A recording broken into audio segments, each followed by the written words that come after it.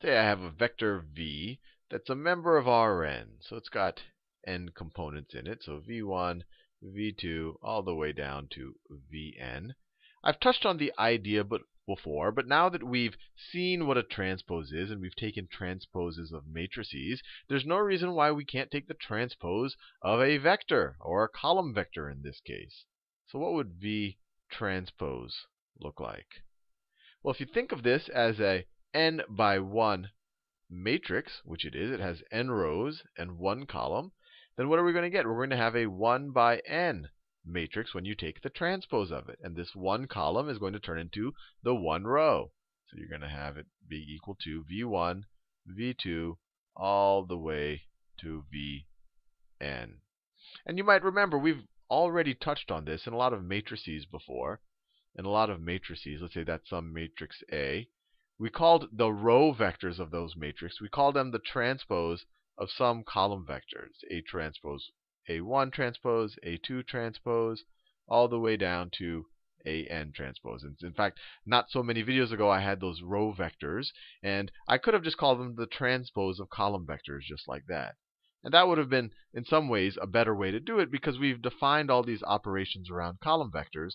So you could always refer to the transpose of the transpose and then do some operations on them. But anyway, I don't want to get too diverted. But let's think a little bit of what happens when you operate this vector, or you take some operation of this vector with some other vectors.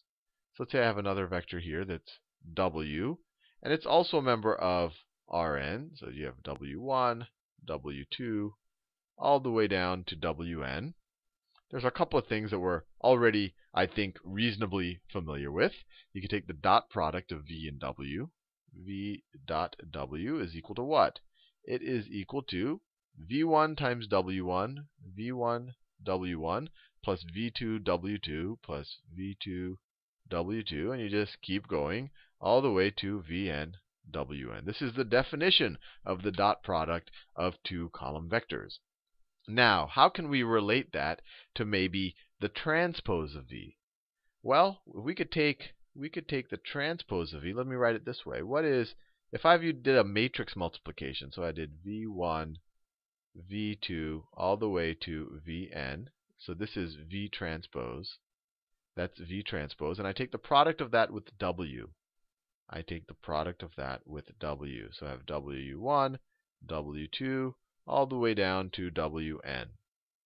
Now, if I view these as just matrices, this is w right here. If I view these just as matrices, is this matrix product well defined? See, over here I have a n by 1 matrix. N by 1 matrix. Here I have a 1, here the first one I have is a 1 by n matrix. I have 1 row and n columns. And here I have an n by 1 matrix. I have n rows and only 1 column. So this is well defined. I have the same number of columns here as I have rows here. And this is going to result in a 1 by 1 matrix. And what's it going to look like? It's going to be equal to v1 times w1, v1 times w1. Let me write it like this. v1 w1 plus v2 w2. It's only going to have one entry. We could write it as just a 1 by 1 matrix like that. Let me just do it 1 by 1 matrix like that. v1 w1 plus v2 w2. I could write v2 there, plus all the way to vn wn. That's what it'll be. It'll just be a 1 by 1 matrix that looks like that. But you might notice that these two things are equivalent. So we can make the statement. That v dot w, which is the same thing as w dot d, these things are equivalent to v dot w is the equivalent of, let me just write it once over here. V dot w is the same thing as the transpose of v transpose times w as just a matrix product. So if you view v as a matrix, take its transpose, and then just take that matrix and take the product of that with w. It's the same thing as v dot w. So that's an interesting takeaway. I guess you could argue somewhat obvious, and we've already been referring this to, when I define matrix products, I kind of said you're taking the dot product of each row with each column. And you can see that it's really the dot product of the transpose of that row with each column. But you got the general idea. But let's see if we can build on this a little bit. Let's say I have some matrix A. Let me save our little outcome that I have there. Let's say I have let me get a good color here. Let's say I have some matrix A, and it's an M by N matrix. It's an M by N matrix. Now, if I were to multiply that times a vector x, so I'm going to multiply it by some vector x. And let's say that x is a member. Let me write it this way. X is a member of Rn. So it has n elements. Or another way you could view it is it's an n by 1 matrix. Now, when I take the product of these, what am I going to get? Or another way to say it is, what is the vector Ax? When I take this product, I'm just going to get another vector. And what's it going to be? It's going to be an m by 1 vector. This is going to be an m by 1 vector. So we could say that Ax is a member of Rm.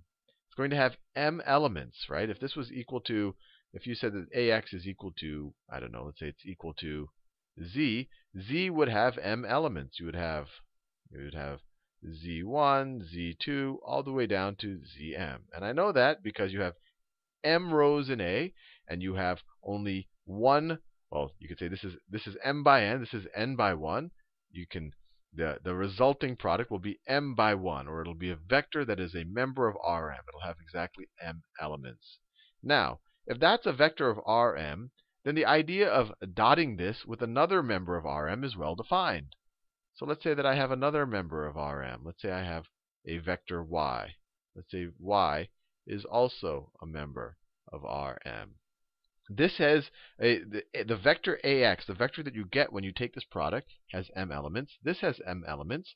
So the idea of taking their dot product is well defined. Let me write that. So we could take Ax, that's a vector, and now we are dotting it. We are dotting it with this vector right here, and we'll get a number. We just take each of their terms, multiply the corresponding terms, add them all up, and you get their dot product. But what is this equal to? What is this equal to? We can just use this little, I guess you could call it a result that we got earlier on in this video. Using this result, the dot product of two matrices, or the dot product of two vectors, is equal to the transpose of the first vector as a kind of a matrix. So you can view this as Ax transpose. This is a m by 1. This is m by 1. This is m by 1. Now this is now a 1 by m matrix. And now we can multiply 1 by m matrix times y. Times y. Just like that. Now, what is this thing equal to?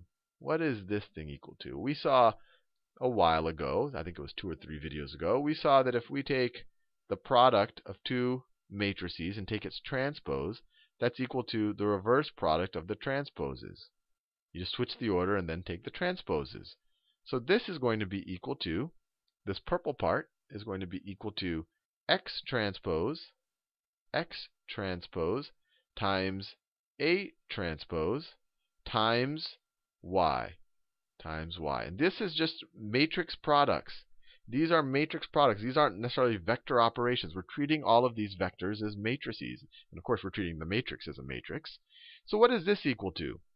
Well, we know that matrix products are associative. You could put a parentheses, right now we have a parentheses around there from there, but we could just take another association. We could say that is equal to x transpose times these two matrices times each other. This is a vector, but you can represent it as an m by 1 matrix. So times A transpose y. A transpose y, just like that. Now let's think about what A transpose y is. Let's think about it. A transpose, we have here A is m by n. A is m by n. What is A transpose? A transpose is going to be n by m, right? It's going to be an n by m. So this is an n by n, m. And then what is this vector y going to be? This is an m This is an m by 1. So when you take this product, you're going to get an n by 1 matrix. Or you could imagine this as a vector that is a member of Rn. So this is a member of Rn. The entire product is going to result with a vector that's a member of Rn. And of course, it's well defined because this is a 1 by n vector right there. Now, we can go back to our identity. We have the transpose of some vector times some other vector. They have the same, well, I guess you could say this has as many horizontal entries as this guy has vertical entries, just like that. So what is this equal to? We just use that identity. This is equal to, though just regular x in this case, instead of x transpose, we'll just have x. So this is equal to x dot, remember, we just untransposed it, I guess you can view it that way, dot A transpose y. A transpose y, which is a pretty neat outcome. We got this being equal to that. We can kind of change the associativity, although we have to essentially change the order a bit and take the transpose of our matrix. So let me rewrite that just so that you can remember the outcome. So the two big outcomes of this video are, I'll rewrite this one up here, v dot w is equal to the matrix product of v transpose times w. And if I have some matrix, you assume all of these matrix vector products are well defined and all the dot products are well defined. If I have ax dot y,